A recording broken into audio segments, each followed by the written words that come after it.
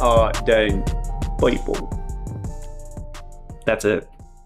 That's the only vocal warm-up you need ever. Dogs are better than people. Welcome to Folie, Deux. Welcome to a very exciting edition of Folie, Deux, the podcast where we rate and rant all things spooky. But really, you know, it's been movies. It's really just movies. Yeah. And what makes this episode different is it's a very spooky episode because it's Halloween. It's Halloween.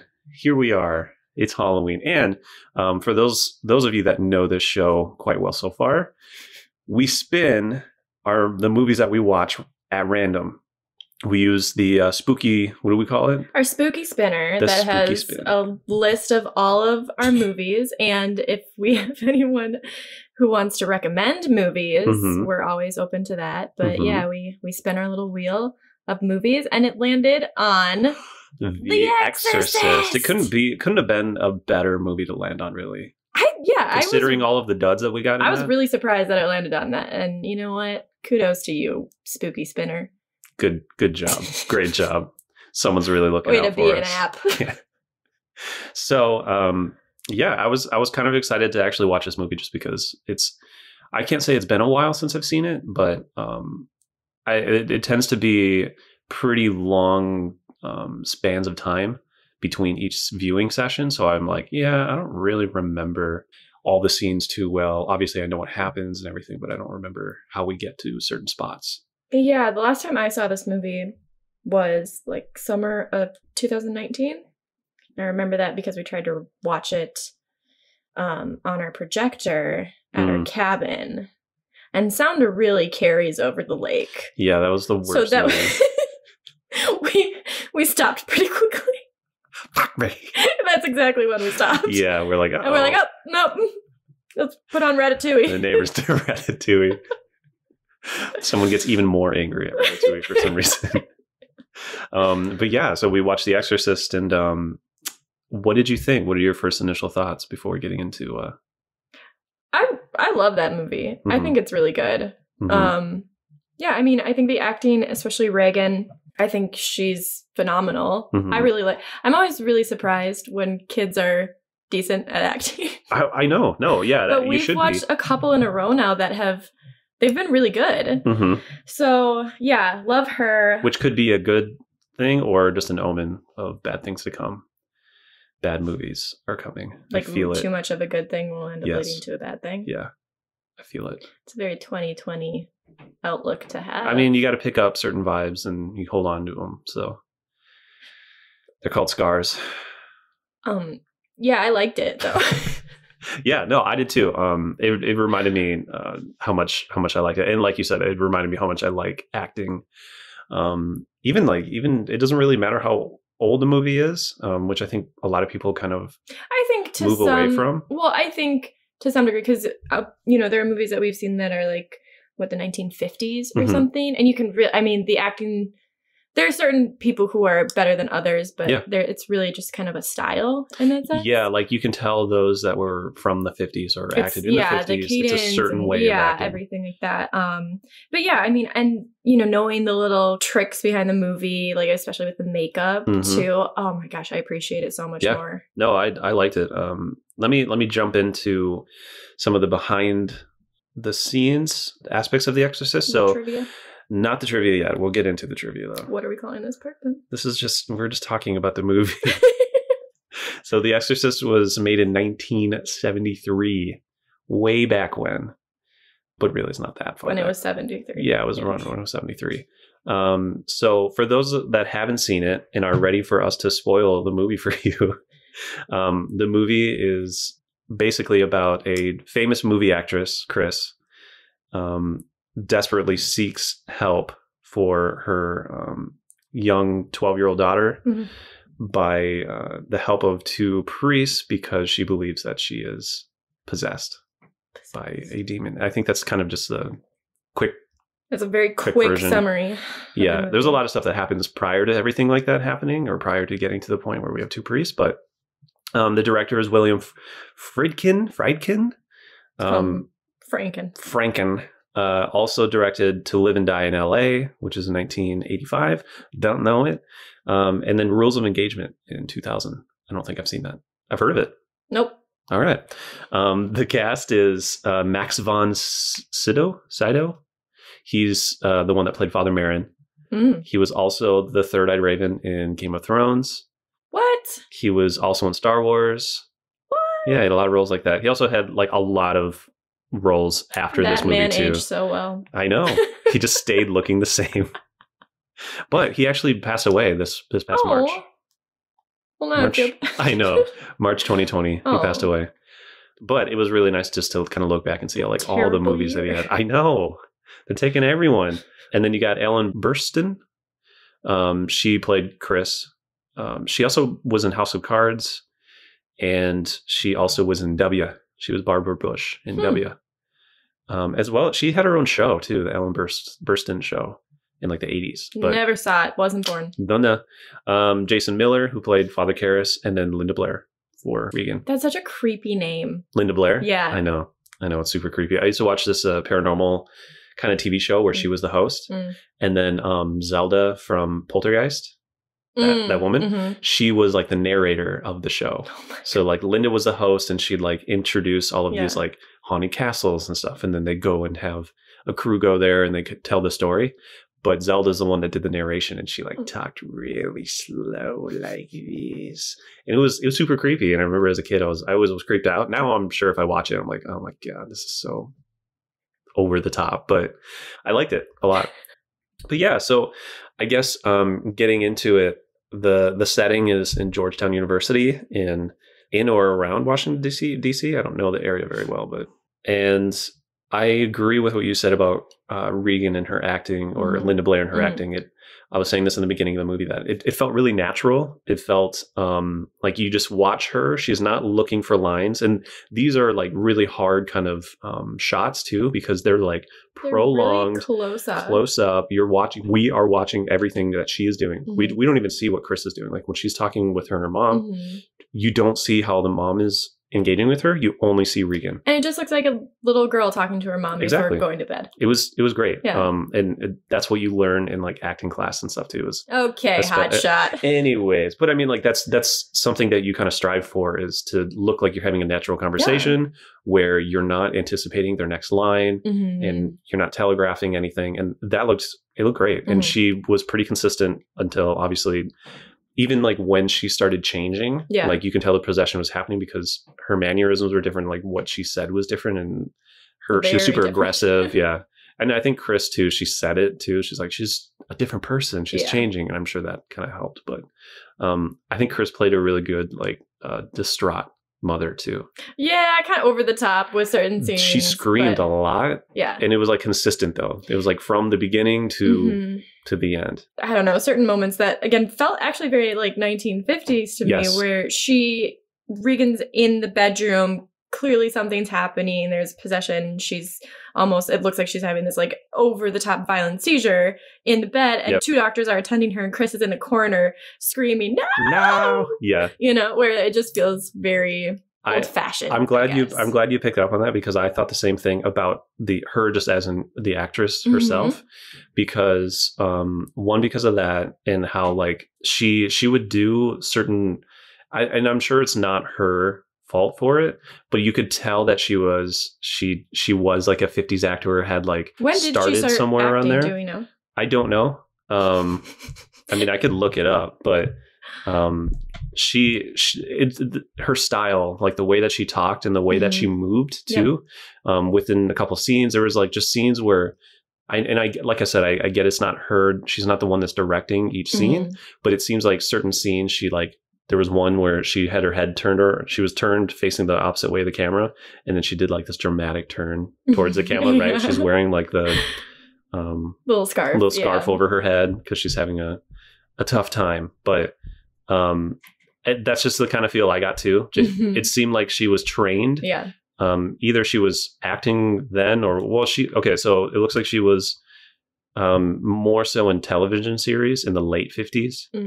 And then started picking up in the 60s. It looked like she's predominantly a television actor, which is interesting to see. because the last show or the last movie that we watched, Hounds of Love, those actors were predominantly TV series actors too. Which I think there is a difference between a television actor and a film actor, right? But yeah, I felt like she played that distraught mother pretty well. And I think it didn't bother me too much. It wasn't like too over the top for me. Right. But you can definitely tell there were some moments that kind of took me out a little bit. Yeah. And then I guess without having to go through like every single actor, I enjoyed both of the fathers too, Father Merrin and then Father Karras. Father Merrin being the old guy. Yeah. And then Karras being the ex-boxer who obviously was having a tough, time with his mother who was dying. Did she just she injure her leg? That's what it looked like. It looked like in the beginning he goes to visit her and he's bandaging her leg. So and I don't think it's anything like post-surgery or something like that. So it looked like she just injured her leg. Right. But yeah, they don't make it super clear what that storyline is, just that she's a aging woman living on her own, has health issues, and then soon passes away. It was interesting to see too, because when we were watching, we had questions. We're like, what about this? Iffy there. But I noticed too, some of our questions were answered a couple scenes later. The movie itself, basically, one thing I do want to note too with the movie is the beginning of the movie, and I remember as a kid watching this movie and absolutely hating the beginning of the movie because I felt like it was so boring. But afterwards, didn't realize how long it was. I remember it being much shorter, and maybe that's probably because I felt the same way, that I didn't really connect it because it seems, I'm sure as a kid too, it seems very disconnected from Georgetown. Yeah, I was like, how the heck do we get from here Iraq to Georgetown? Over here? Yeah, and it confused me so much as a kid that I just never paid attention to it, and I waited till it was done until we got back to the States, and I'm like, all right. But obviously, I think that means I knew what was to come by that point too. But in retrospect now, I don't mind the beginning of the movie, especially that's a lot of time to watch Father Merrin and him going through his stuff too. So I thought that was more interesting than I remember as a kid. Yeah, definitely. Especially his makeup. Can we just talk about the makeup? Yeah, let's talk about the makeup. Let's talk about his crazy makeup. So when you watch the movie, this guy looks like he's in his 70s, it looks like. All of his mannerisms match it. And when they were filming the movie, how old was this actor? So Father Merrin was 44. The actor playing Father Merrin was 44. That's insane. You don't see makeup that good nowadays. Yep. And I remember the first time I heard that, it was, I don't know if I was watching a video or if it was a movie class that I was taking in high school or something like that. But I remember thinking that there's no way that's real. There's no way that can be. But it's done so well and so seamlessly. And we were talking about this when we were watching it. The only big kind of giveaway that he's not in his 70s is his eyes. His eyes are, very bright, kind of white. But everything else, I think as an actor too, he did such an amazing job. Even just keeping his eyelids lower and his slower movements and the little shaking of the hands here and there. Amazing. And they obviously did things to his hands too. Yeah. They really accentuated on his veins and spots, the wrinkled skin and all of that. Translucent kind of look to it. So great. It was great. I love that. That's maybe one out of all of the weird things and kind of trivia from that movie, that's probably one of my favorites. Yeah. Just because first of all, we know it's real. Right. But I also heard that he had a tough time getting acting gigs after that role because everyone thought he was a 70-year-old man. Oh, I'm sure. But kudos to the That's amazing. Right? Yeah. So apparently it took 3 hours a day to stipple and add liquid latex to his face every single time he was on screen. So damn, props to them. And then some of the other notes I had too was more so on the effects too. So I'd say even the makeup for Regan looked pretty cool too. I wouldn't say it obviously was as realistic as Father Merrin's. But I do like some of the progression. It's a very when unique, she's getting more iconic, more possessed. Yeah. But I mean, yeah, exactly. At this point, it's just like at this point, it's iconic. But I mean, I think I liked all of the cuts and everything like that on her face. Hate the vomit and the that spit. Very green vomit. Yeah. And we were laughing too because when she spits on at Father Karras for the first time, his mouth is open, so like he's like, oh, and then the vomit goes right into his mouth, and I feel like that always happens when there's like oh my God. Blood or any kind of like bodily fluid that's coming at you from a possessed evil person or spirit or whatever. Or like they're like throwing up like black sludge, and it's just like it's all in the mouth, the open mouth. It's a target at that point. They're like, raw here. Yeah. So apparently that scene only took one take, and the vomit. Because he was probably like, "Fuck this, I'm not doing it again." the vomit was made of thick pea soup. Yeah, it does look like pea soup. One of the reasons I hate pea soup. And it was supposed to hit his chest, but the plastic tubing misfired and hit him in the face. Oh. So his shock of disgust was actually genuine. It was probably like cold pea soup too. And he, I guess, like in an interview too, he admitted that he was actually like super pissed. I would have been that happened. Yeah. But I feel like out of everything that happened in the movie, the fact that you're pissed that a little pea soup got in your mouth. Yeah. Well, apparently, he has a couple different. He's allergic to peas. No, like he apparently he had some troubles with this movie and the creation of it, especially the director, which we'll talk about too with some of the actors, but him specifically, he stated that he had a really bad confrontation with the director after the director fired a gun near his ear to get an authentic reaction from him. Okay, I understand the soup thing now a little bit more, because if this preceded the soup thing, I'd be like, what else are you going to throw at me? I'm going to shoot a gun near your head. And then what he told the director, he told the director he's an actor and he didn't need a gun to act surprised or startled. He's like, he can do it. The director's like, nah, I need the real thing. Which, I mean, there is something to say about like a genuine reaction to things, but yeah, but maybe not. Let's not bring firearms into it. Guns. Yeah. Let's not burst eardrums. He goes into the hospital, but and why are you checking into the hospital? I had to look surprised. Yeah. And speaking of hospitals too, the hospital that they went into, not that one yet. I'll do that one last. The other hospital, the first one that his mother was in, they actually went to a real one. That's actually a real one. Patients? And those were all real patients. Oh, I don't know how I feel about that. I know. They did and because they did a lot of reaction shots with those people too. And, some of them were laying down and had no idea what was happening too. Way sad. I don't know about the scene where like they're all kind of crowding him, and then he's like very aggressive. He's like, I can't imagine that, but who knows? You never know. It's the 70s. It's a different time. Pea soups. I don't know if I have it in my notes, but apparently someone, even after the movie, they still really love pea soup and they enjoy eating it. Is it Regan? It might have been actually.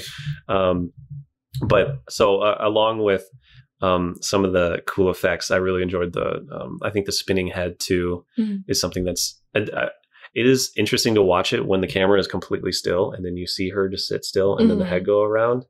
But that, and then the scene where she uses a cross to masturbate. That's not masturbating.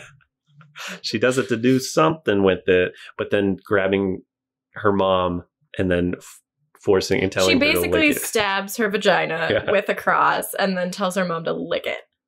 And there's blood and it was really gross. Oh, so then God. It leads into her slapping her mom, and then she gets thrown across the room and she hits the corner of the room on the floor. And apparently that was also very real, and they had told mother's reaction. Her reaction was very real because she after being pulled, she was pulled by a harness, and she slammed onto the floor and it caused her to actually dislocate, or not dislocate, but like injure part of her vertebra. My God. In her back, and actually led to like permanent kind of like Jesus Christ.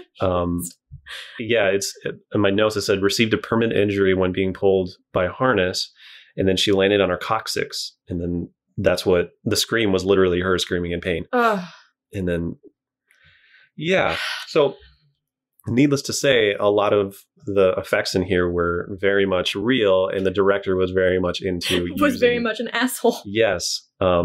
And even to the point where he like slapped people just to get them going. So he slapped Jason Miller or Father Karras. If I'm expecting it and be like, okay, hit me, kind of a thing. But right. But the way if it's just the director coming up to you and slapping you, I'd hit back with a knife. Yeah, well, I mean, it didn't seem like he was very happy because they said that his hands were trembling immediately afterwards, Father Karras.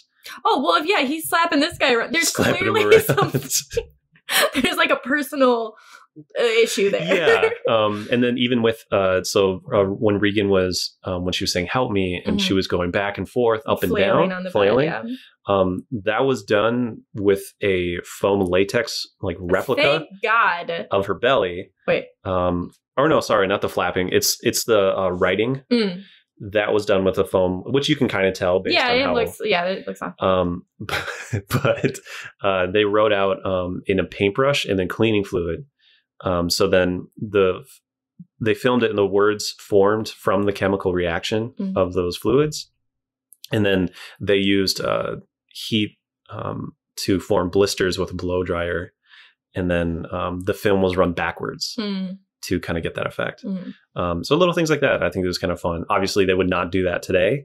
They would just be like, why do that when we have CG? Yeah. Let's just do CG. Yeah. Which I can understand, but who knows? But I realized we didn't really go through much of the movie. Talked about the movie. We're just still in. There's a lot of trivia. There's so much trivia in this movie. And we haven't even gotten to the best one. Yeah. So do we want to run through the movie? I think we should run through the movie. Okay. Yeah, and save the best for last. So, like I said, the movie kind of starts off into We're in Iraq. We're in Iraq. Father Marin is there on an archaeological search. Yeah. To which he finds a little say like a keychain kind of. It's not. It's a little iron head, so it looks like a little statue. So it's just a small like iron head almost. Well, he finds that, but he also finds the little. It's a little coin. It's a little pendant. Right, pendant. That's what I was trying to think. A keychain.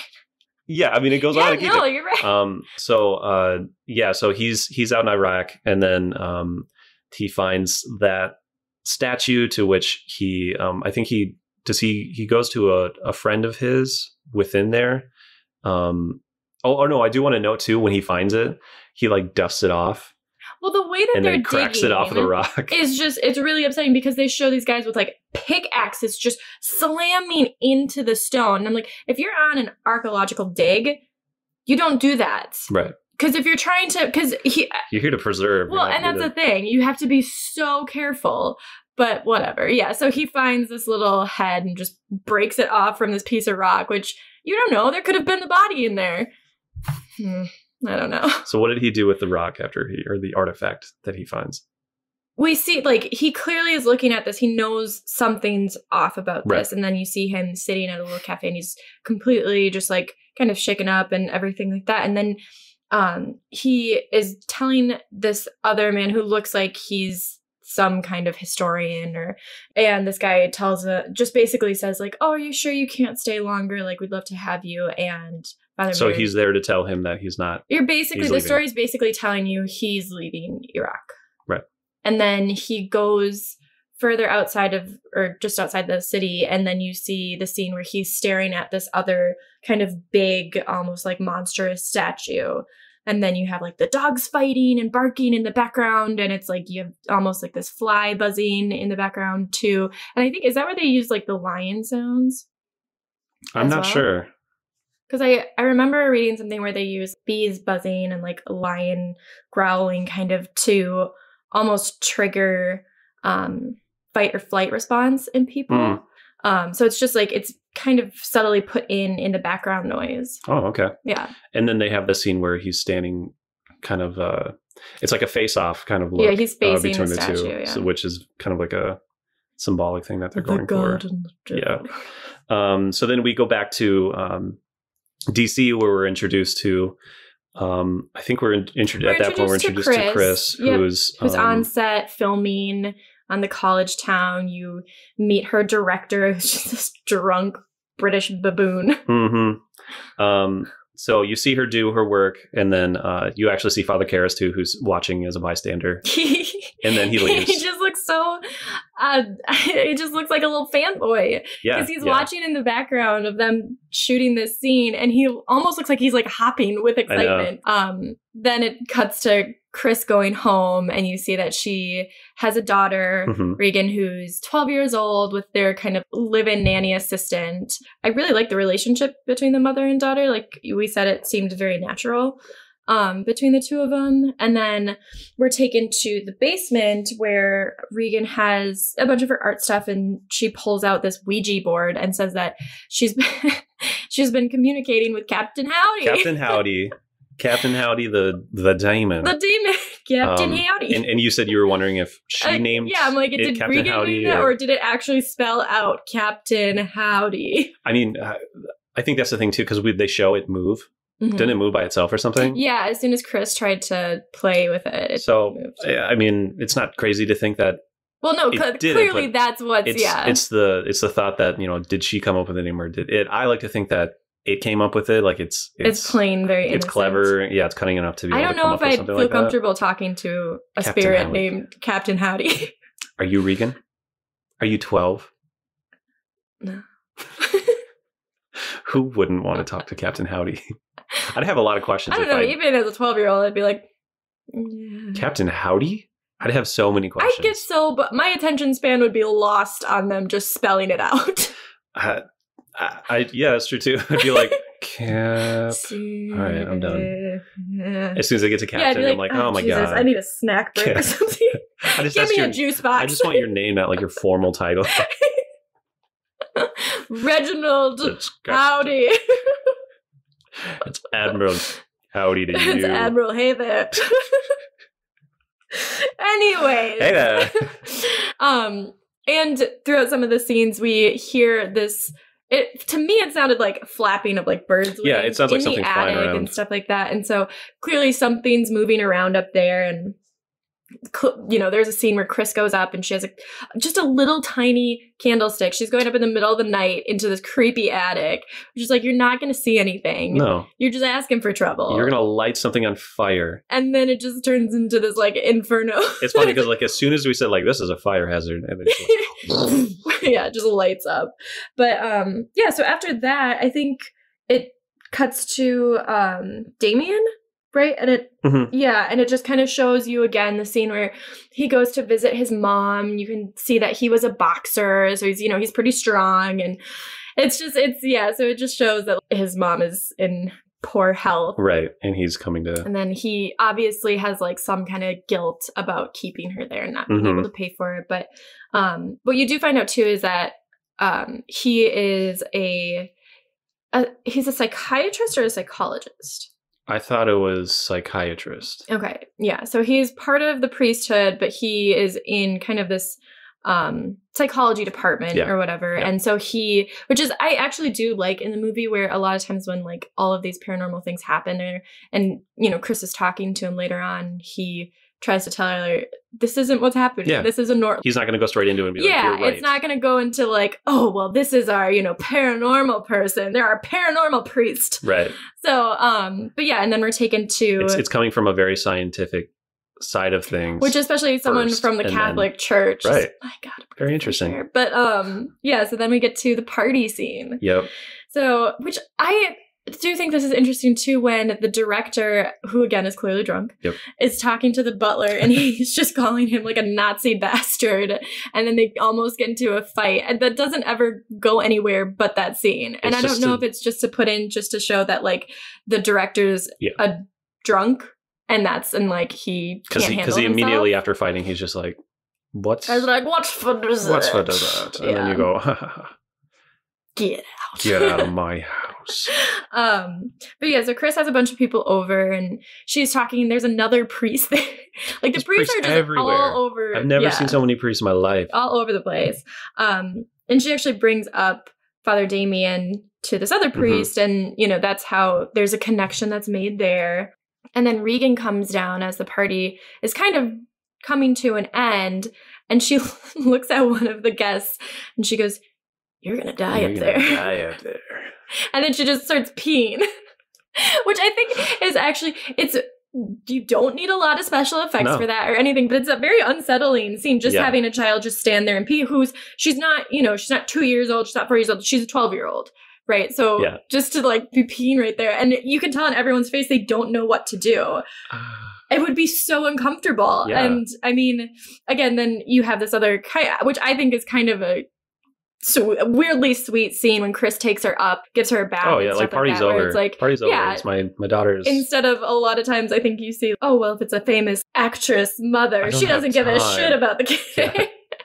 I mean, she does have her help there too. Yeah, she has her assistant. Yeah, so there's so many things that she could have just passed off. But so then she puts Regan to bed, and then there's a few other scenes where, you know, Regan sneaks into her mom's bed and mentions she can't fall asleep in her room because the bed keeps moving. Right. And it's a very kind of...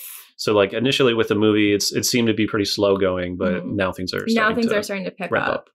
And then I think this is probably another cut to Damien where it's clearly something has happened to his mother. Health-wise, she's put in the mental institute. And then almost seems like a scene later, we hear that his mother has passed away. Yeah.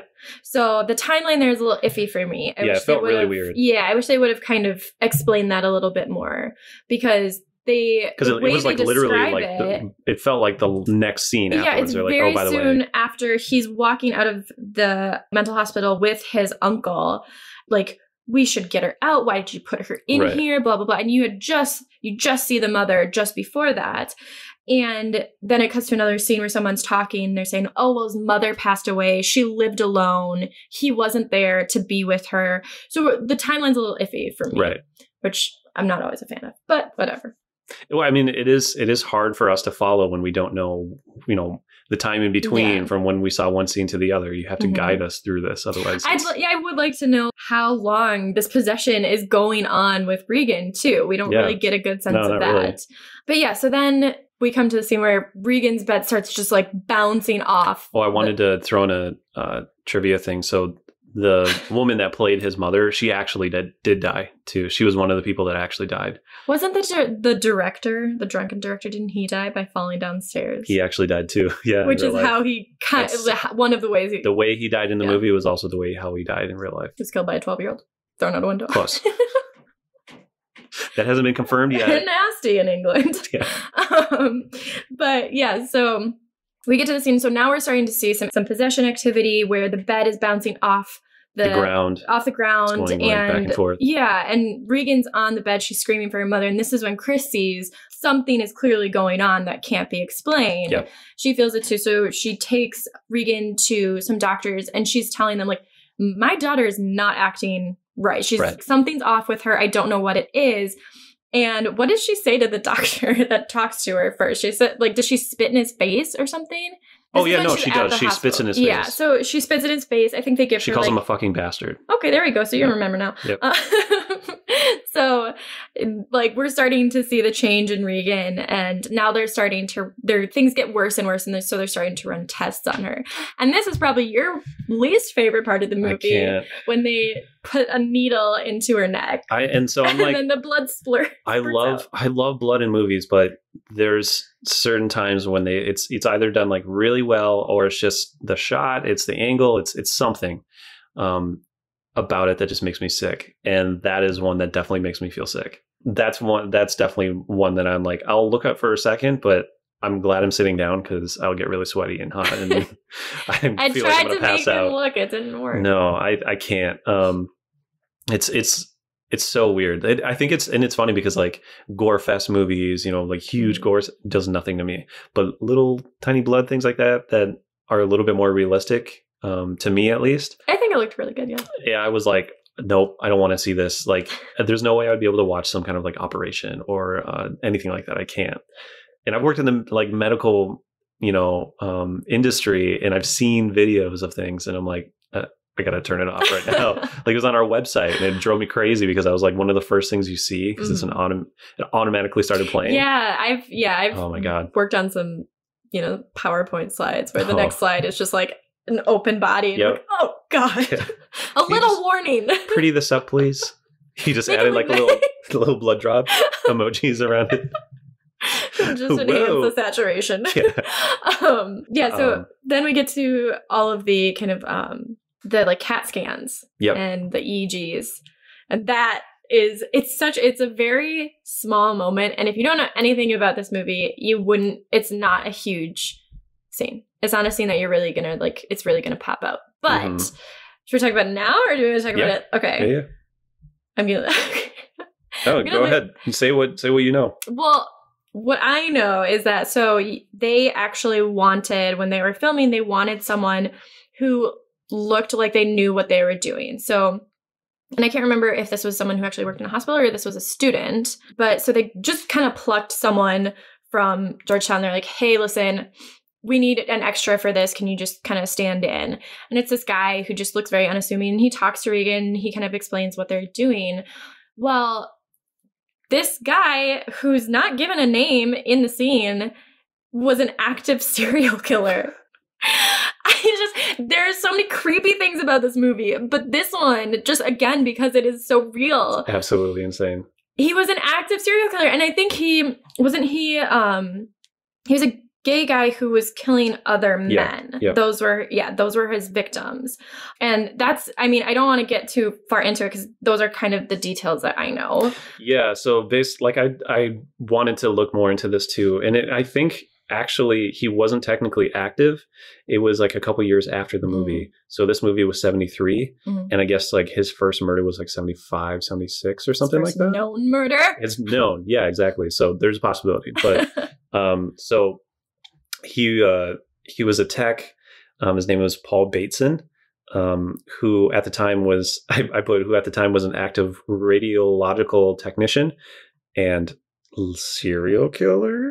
But I put later serial killer he was found guilty to several gruesome murders where his victims' bodies were cut up and collected into bags. God. So he was known as, I think he was known as like the bag serial killer or the bag man. So he was sentenced to 20 years to life in prison. But Bateman is a free man today. Are you kidding me? Yeah. Oh my God.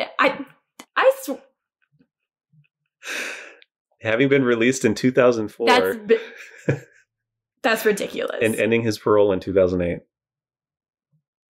How do you feel? I feel very upset. That's just, I mean, okay, so he kills all of these innocent people, and then our system's like, you know what? Let's see how you do in a structured environment where we have guards watching you and you're locked up.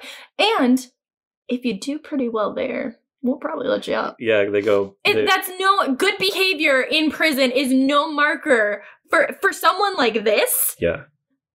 I don't want it. They like, it's like they tell him 20 years to life. 20 years? So you're saying there's a chance. And then they go, So yeah, released in 2004. But is he dead? The shining ray is based on public records. He's thought to have passed away in 2012. So we don't know, though. Yeah, like apparently, I think from what I saw, I don't have all of the notes in here. I want to keep it succinct, but apparently there was confusion as to his identity after he got out of the prison system, because I think he changed his name and everything and went through a process. Oh my God. I don't know. But they were able to find what they think were his like birth records from the beginning, and then were able to compare them to death records of a specific person in a different state. And oh my God. They think that it's the same person. So they're like, he's probably dead. No, I'm sorry, but a serial killer, you need to like chip him or something. Paul Bateson, where are you? But yeah, that is absolutely insane. Oh God, it's such disgusting. a crazy. It's so crazy. I was more excited because I thought he was dead. Nah. Or at least dead, like within the prison system, and that's it. Yeah, locked up. An unmarked grave out there in the prison graveyard. But no, he probably even has a marked grave. I don't know. So, anyways, she goes through all these tests, which actually looked really terrifying, like huge clanging, banging. Pieces of shit machinery around your head. I mean, nowadays they have like kids who need to get like scans. They have like cool pictures on the wall. So it's like if it's a little kid going in there who's already terrified of what's going on, and then you put them in this giant machine that's making all of these crazy noises, they at least have something to distract themselves. But this machine, it looked beat up. It was so loud. She just looked terrified throughout it, which again, I thought was very realistic. I would be peeing my pants if I had to go through that. Yeah. Now. You'd be peeing the carpet floor. Give me a diaper. Everyone is gonna die. I had made a note too, because I was just like, that's always a scene that I just like, I hate seeing, because I'm just like, I can see myself being there and just I would be so nervous. Mm-hmm. Well, I guess I'm trying to think what follows this. They do have the meeting with all of these doctors and these kind of consultants and everything, where Chris is talking to them, and they're basically telling her they've done all of these tests, all of these scans, and they're telling her that there's no medical explanation for what's happening to Regan. And this is when they ask her, do you have any religious beliefs? Or she's like, no, of course not. What about your daughter? No. But so they ask her how she feels about an exorcist. But or an exorcism. But I appreciate the part where they kind of preface it as saying, like, you know, it's really there's nothing scientific about it. It's more of a psychological. We're treating it like a placebo. Yeah, where it's basically you're trying to give the person a explanation or a way out of this medical. Right. Yeah, because at first we were just like, the fuck doctor says this? It's just like, it's like their way of being like, hey, we give up. Have you tried witchcraft? Have you tried those guys over there? But yeah, like you said, the preface of it actually does kind of help. It helps. It makes it a little bit more realistic, which I enjoy. But yeah, so then we basically are taken back to Regan, and this is kind of when doctors come to see her too, and she, you know, throws her mother against a wall, and you can clearly, her eyes have turned green. Her Which is skin, really changing. Yeah, physically, she's completely different. And then she's saying all of this terrible shit. And this is kind of when it hit the lake at the cabin, where she's screaming, "Fuck me!" Yeah, fuck me. Yeah. So she's screaming all this stuff, beating everyone up. She kicks everyone's ass. And this is to the point where they have to take out basically everything in the room except for the bed that they have now padded and tied her down to. And at this point, Chris does go to Father Damien, and she just starts talking to him and asking him what can be done about this. I think my daughter is possessed. And he tells her, which again is similar to kind of what the doctor says, like, no, we don't do this anymore. He's like, this isn't really a thing. What you need is some actual psychiatrist to see her. We know about mental disorders now. So, and so he's trying to explain it in that kind of grounded scientific route, and she basically just cries into his shoulder until he comes back to her house and sees her daughter. And clearly he's shooken up because he now has pea soup in his mouth. He's probably been shot a few moments before.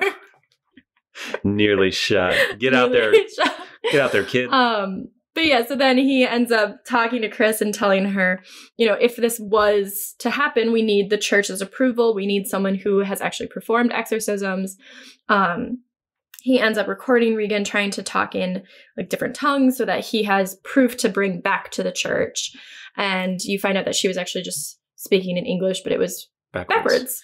And when he plays it, it's basically, it just kind of says like, help me, get me out. And then you hear like the demons talk, and it says like, beware of the priest, beware of Marin.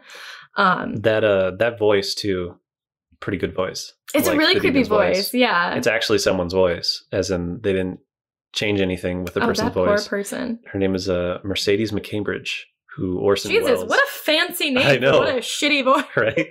Orson Welles dubbed the world's greatest living radio actress, which is pretty cool. Wow. I'd be like, someone told me that, I'd be like, thanks. Huh. Well, then I feel like she must have done something to her. That's not her normal voice. If she's a radio actress, that's not her normal There's voice. a downside to having a demon voice like this. She believed that chain smoking and a diet of raw eggs and whiskey were the key to a great vocal performance. I love a raspy voice. I'm right there with her. Let's get back to chain smoking. I already eat a lot of eggs. I don't eat a lot of raw eggs though. So egg whites. I think the yolk is where the magic is. I know. Whiskey though. All right. Yeah, I'd be down for that. Whiskey and cigars. Oof. Maybe we just need that. A Cadbury egg. A Cadbury egg. You know what? We didn't have a drink for this episode. Do you think we should have drinks for shitty movies? I think so. I think it'd be more enjoyable. The next shitty movie we watch, we're just gonna take 5 shots of tequila. And then we'll drink a drink here on the podcast. Maybe we'll see how loud it is. Yeah, that's good too. I might have to get straws. Because if we're gonna watch a shitty movie like that, we're gonna need some help. I'd like a little buzz. A little help. But anyway, actually I should say before she's tied down to the bed, there's a moment where Chris is out and she's either talking to some more doctors or something. She comes back to the house and she sees, she goes to check on Regan. The window is open and it's like either late fall or early winter. So it's very cold in the room. Yep. You can see her breath in the window. Like, the curtains are blowing out. So the window's been open for a while. Okay. I was going to say, I don't think it matters the season outside. It's going to be it does start to get colder later on in the movie, but I don't think it has to do with the season. It has to do with it does because it's not at that point where the room gets freezing. It gradually gets that way. But anyway, so she closes the window and she goes downstairs, and as she's walking downstairs, the assistant comes walking in the front door and she kind of scolds her for saying how could you leave my daughter with the window open? And this is when the assistant says, well, I didn't leave her alone. She was with Burke, who is the director of the drunken director. Drunk director. To which Chris scolds her again and is like, why would you trust him?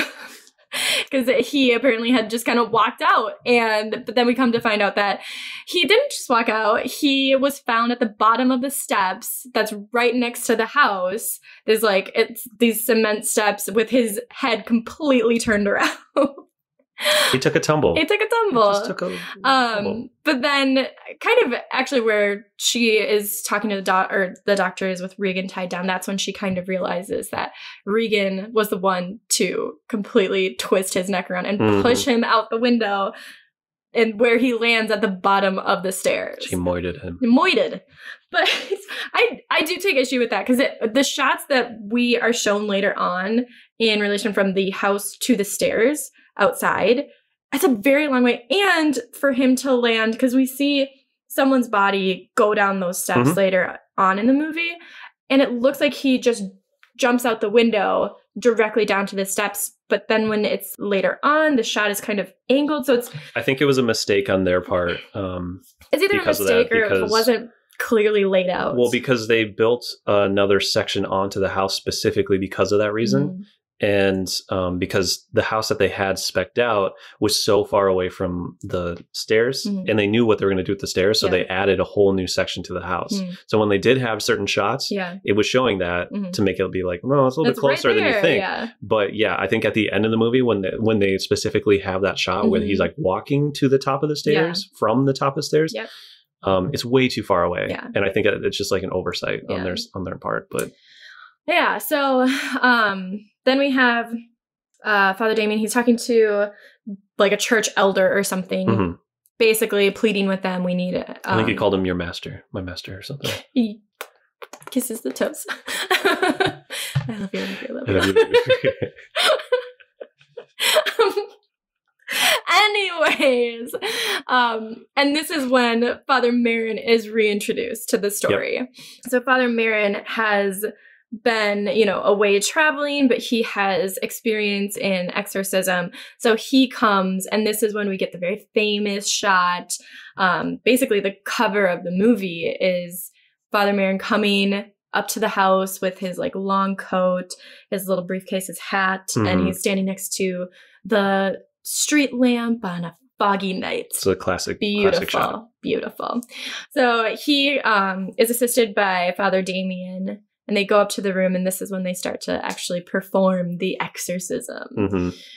Which, I mean, it's intense. It's great. Yeah. Again, I still can't, any shot that Father Merrin's in, I can't get over the makeup. It looks so good. I know, it's so good. But this is when Regan hocks a loogie right on Father Merrin. It's so disgusting. I hate it. I mean, it looks completely fake because it just looks like this yellow goop. Oof. But it's just, ugh. It's like slime, but more limey. Or like slime is like very neon vibrant green, and this one is was like a mustard yellow. It was gross. Yeah, it was really gross. But yeah, so and Father Merrin kind of preps Damien beforehand, saying like, don't listen to what this. Well, they find out that it's not just a demon; it's the devil himself, and they kind of say, don't listen to what he's saying. He will tell lies, but he'll also tell the truth to throw us off, which I like. Yeah. It's like, that's, because he's like, no, I should tell you more. I think there's 3 spirits. And he's like, no, there's just one. There's just one. I know who it is. Yeah. So they go up, they start performing. They actually splash her with some holy water, some real holy water. And, start to go through some Bible, I don't know, they're Bible verses or just, I guess I don't really remember what they're called. But yeah, so they start performing the exorcism, and you have Regan screaming and her head spinning and spitting up. The classic stuff. Yeah, all the classic stuff. I like the part where he's splashing the water, and then he turns over to Karis, and he just gives him a splash. He's like, out, a demon! And then looks at Karis, you too. And just a hint for you. Just a little for you. Yeah, that is a good scene. But yeah, so there's, they are trying to expel the demon, and they end up needing a break because it's so intense. To which they're sitting out, and Father Merrin goes into the bathroom by himself. Father Damien goes in to check on Regan. He has his stethoscope, and he kind of listens to its heart. And at that point, I can't tell what they're inferring. I'm assuming she just has a really weak heartbeat. Yeah. Okay. To where like he said, if they give her sedative or anything, she's going to go into a coma. I was going to say, before we get into that much further, I like the coupling between these two, between Karis and Regan, just because it felt like a chess match when they would talk to each other. Like he's trying to sidestep her at every which way, and then the devil or the demon is doing the same thing. And even there's specific things that the demon can do, and then he asks the demon to do it again, and the demon's like, no, another time. And he's like, no, do it right now. Another time. Yeah. He basically asked the devil to untie himself from his restraints, and he's like, that would just be kind of too blatant display of my power. And he's like, no, do it. Yeah, he's just very much challenging it, and then it knows too, because it looks at him like fuck you, you son of a bitch. So it, like I said, it felt like a chess match. And I did, really enjoyed that. Yeah, no, I'm glad you pointed that out. That was a really cool part. So getting back into the exorcism, the devil starts to speak to Damien, and through the voice, with the voice of his now deceased mother, and basically saying why did you leave me in this place, blah blah blah, and really kind of trying to hit him where it hurts. And it does have a very intense effect on him to the point where he has to leave the room. And so Father Merrin is the only one in the room. And then Damien goes back into the room, and we find poor Father Merrin dead on the bed. Dead. He's just dead. And we hear Regan laughing. And this very creepy laugh. I really like it. It's like a giggle. It's like a raspy giggle, which is really creepy. So he starts to try and punch the demon out.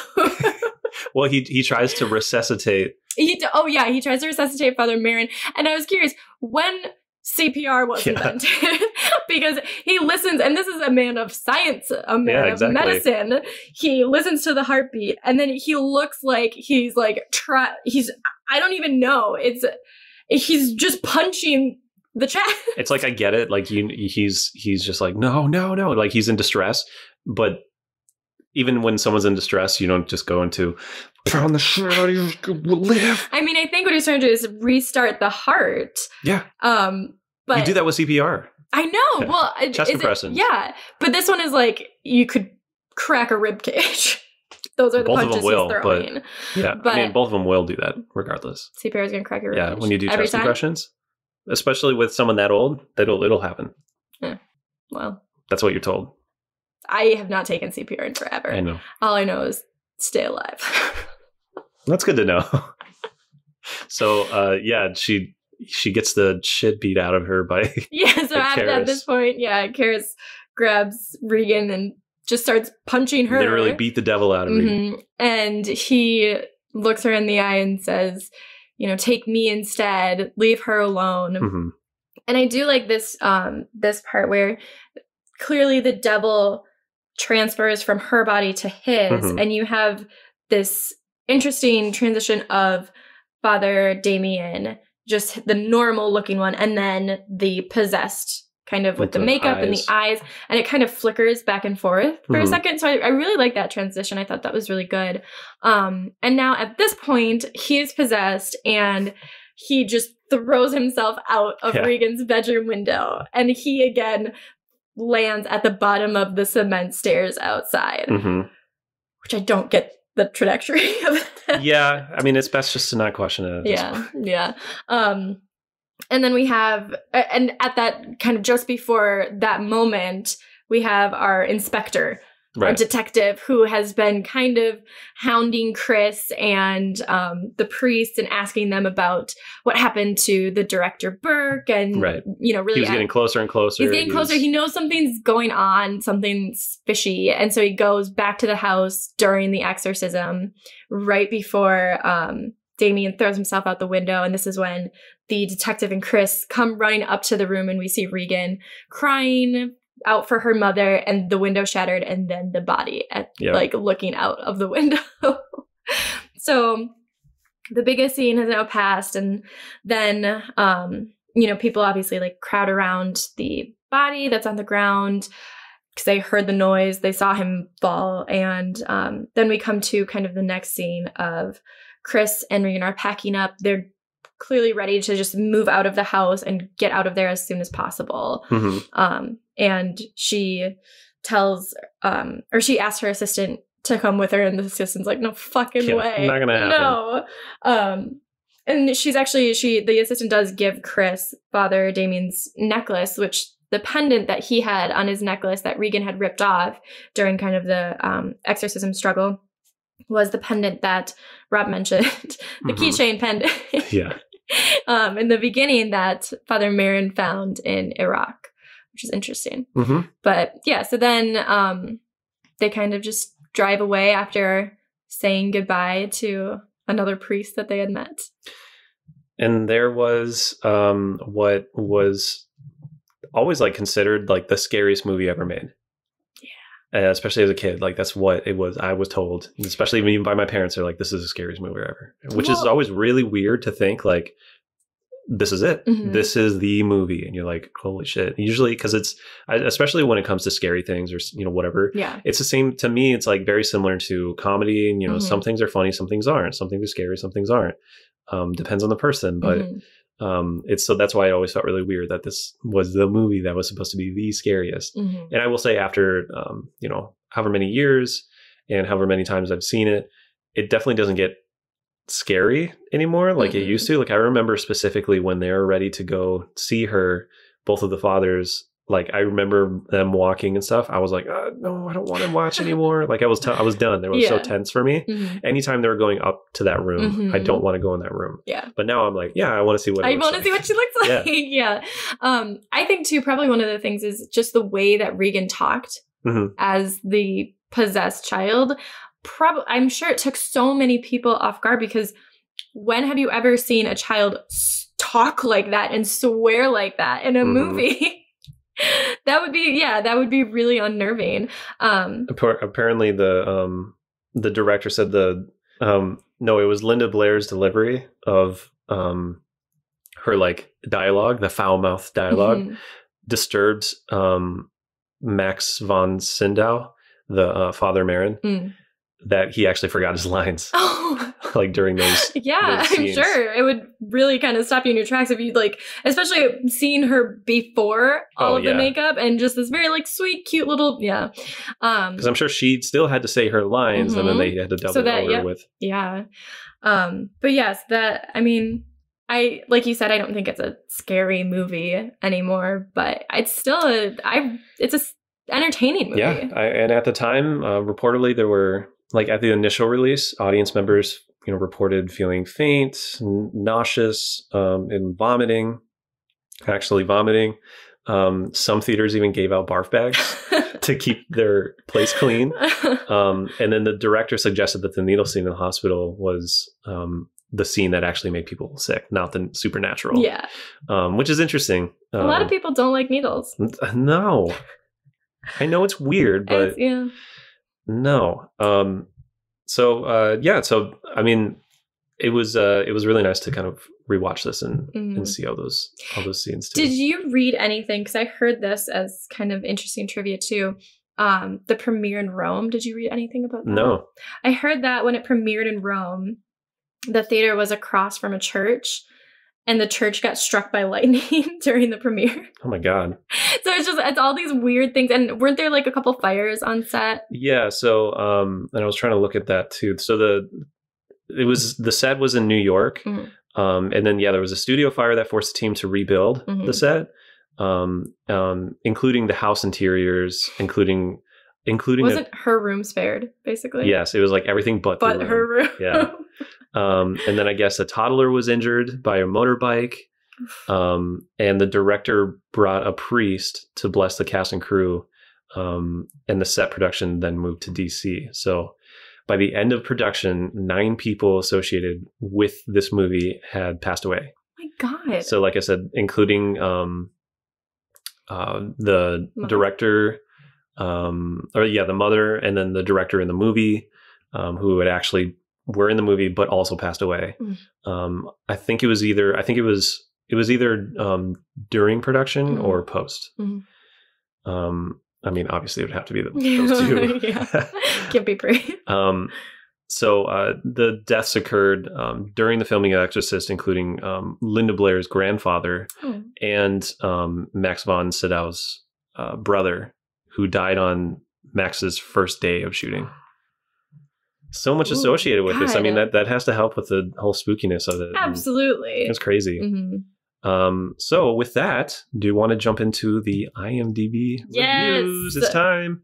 Okay. So the overall reviews that we see for people of our age group, 19 to 29, males gave it an 8, solid 8. And then female gave 7.6. Okay. So the first review is The Exorcist.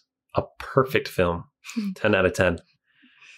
Many people complain that this movie's too slow, but those are kind of folks who only like 80-minute splatter films with characters so dumb and one-sided, you pray for the bad guy to kill them. This monster of a drama is both beautiful and bold. It has characters and not simply lame brains lined up for slaughter. Yeah.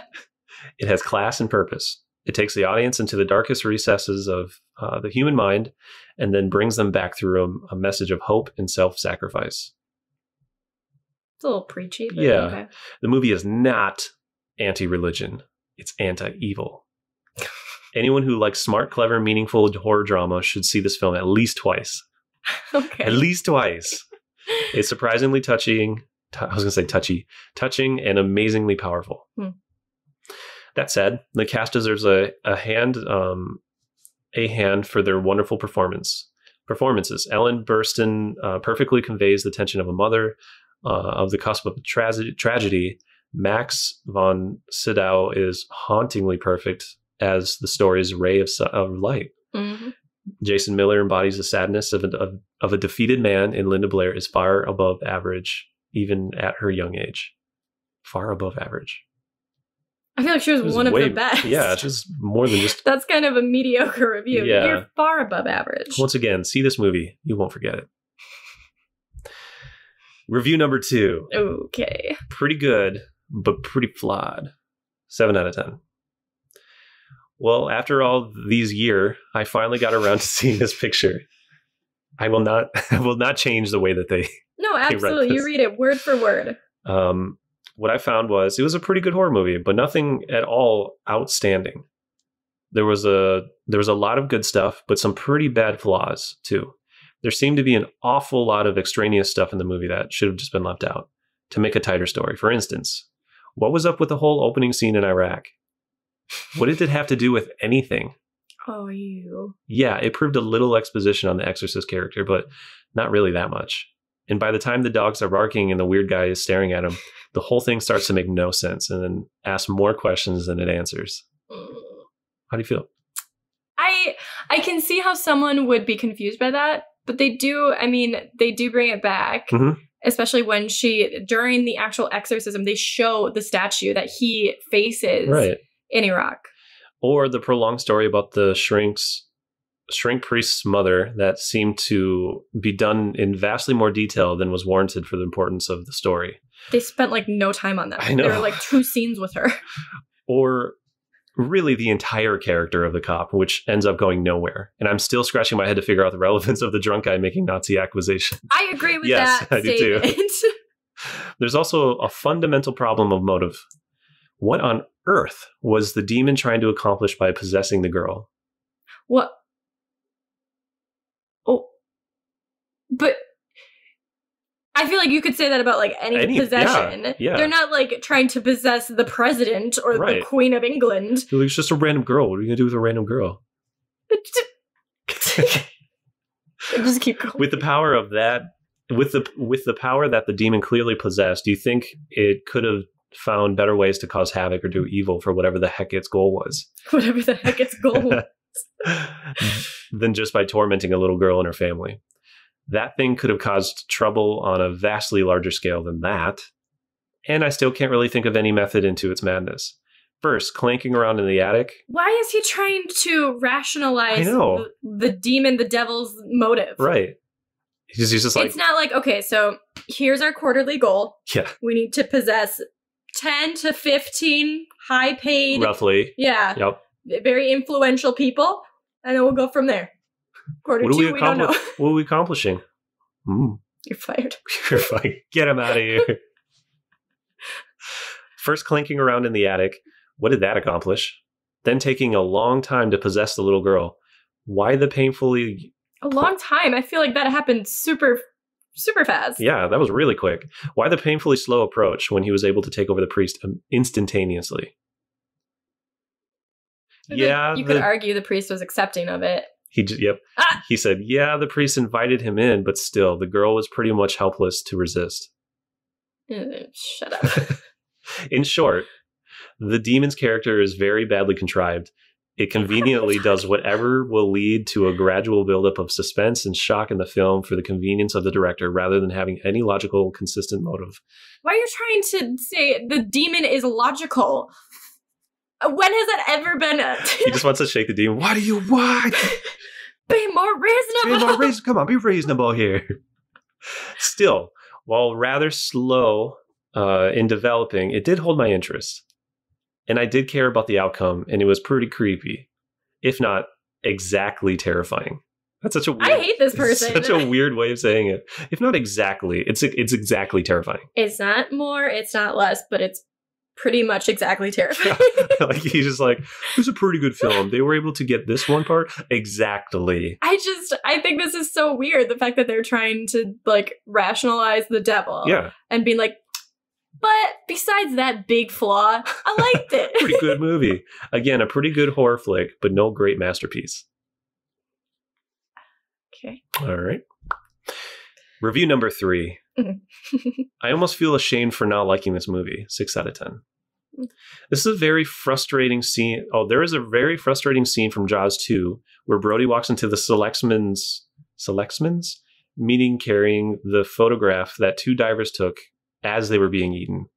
Brody sees the outline of the mouth and the eye. and we should know what a shark looks like. But when he passes it around, Harry says, seaweed? Are they doing the... Do we have the right review? Yeah, I think we're still on Exorcist, but we'll see.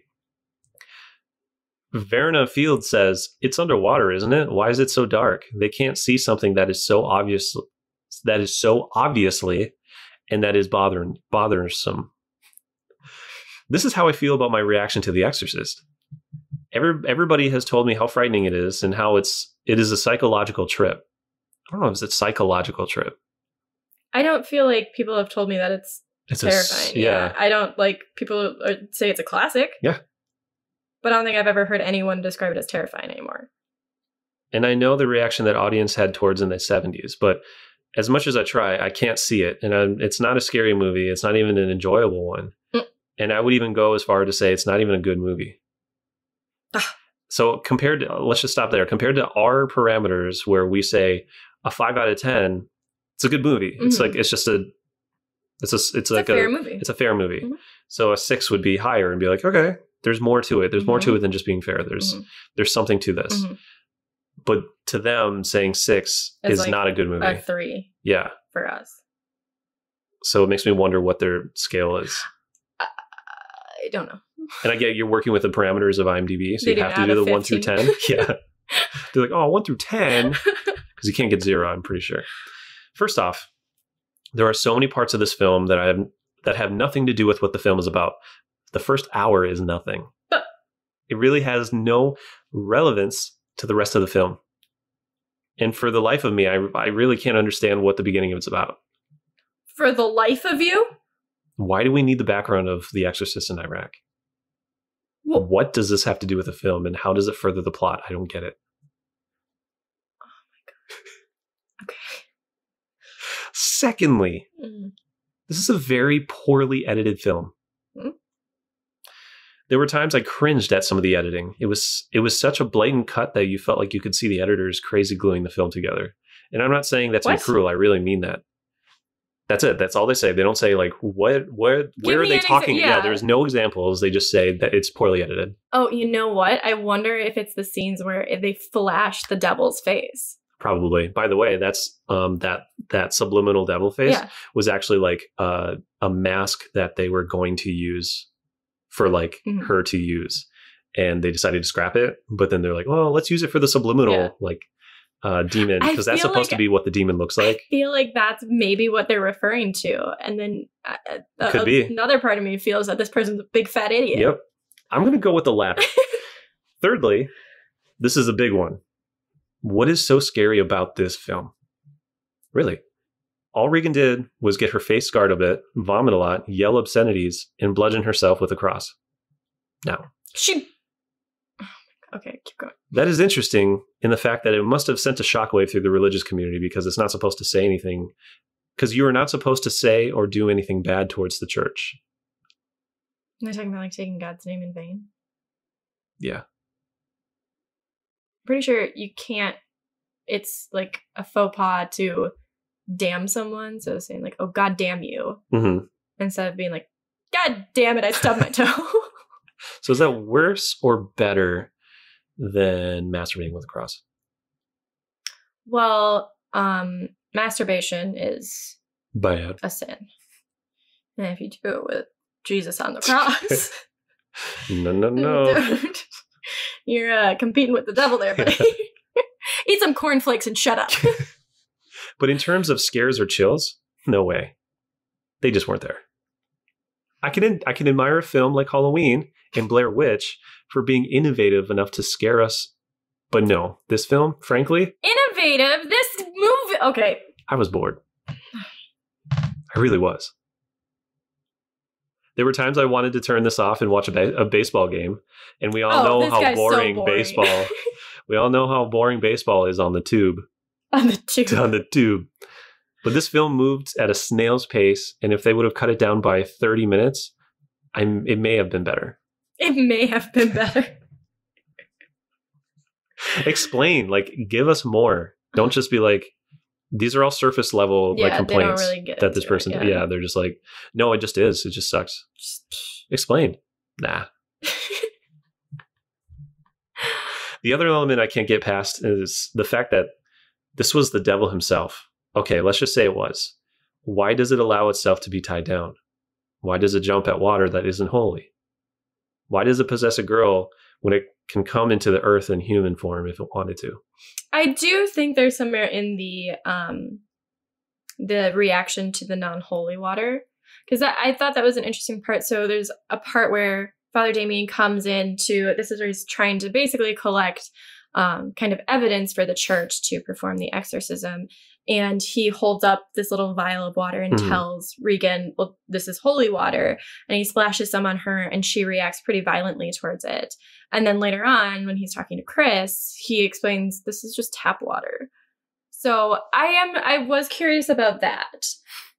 I think, and I'm not sure if I have anything to base it off of technically. Probably not. So my impression from it was that it knew that it wasn't holy water. So it knew that he was trying to find something about her that wasn't. So then like he would leave, essentially. Like he's not needed anymore. That's reading really, and then, yeah. But the way that I don't know if I'm reading too far is because of the fact that he says that and he's like, yeah, this wouldn't typically happen. Yeah. We don't have a strong case. And then when he's like, by the way, did you tell her about this one thing that only you and I would know about?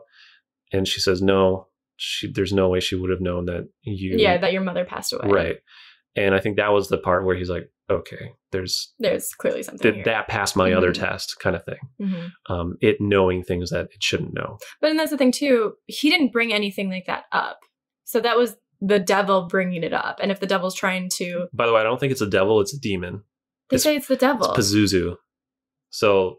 It's supposed they cut it out of the movie too, specifically saying that Pazuzu, because it's supposed to be a demon and its specific name is Pazuzu, but they took it out of the film because they felt like saying the word Pazuzu like took away from the gravity of this, the scariness of the Then don't even bring up Pazuzu. It said the devil, but I don't think like there's a lot of cases in possessions and stuff where I'm basing this off what they said in the movie. I know, but I think we're taking that surface level. They say it's the devil. It says it's the devil, but like... No, and then the fathers, they like either Marin or Damien, they say... Okay, he says it's the devil. I don't think he says it like it's actually the devil, like it's actually what it is. Well, it doesn't turn out to be the devil because the second movie is about Pazuzu. Yeah, what it is. This movie is about that.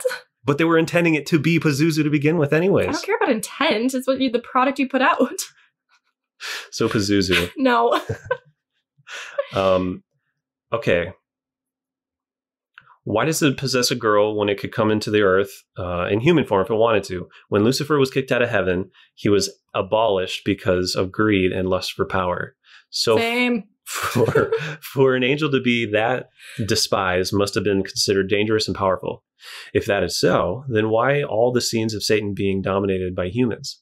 Are you saying that the best he could do is come up with is making a girl puke, levitate, and throw a few things around in the room? That sounds more like he was just having a bad day because he couldn't get his own way. That doesn't sound like the personification of evil. You want to see real evil? Watch De Niro in Angel Heart. Anything? I don't like this person. Yeah. One more. The paragraph, I should say.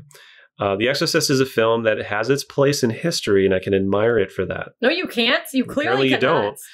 And to be honest, I almost felt like someone that doesn't like the Blair Witch Project. I can't understand why people can't like that film.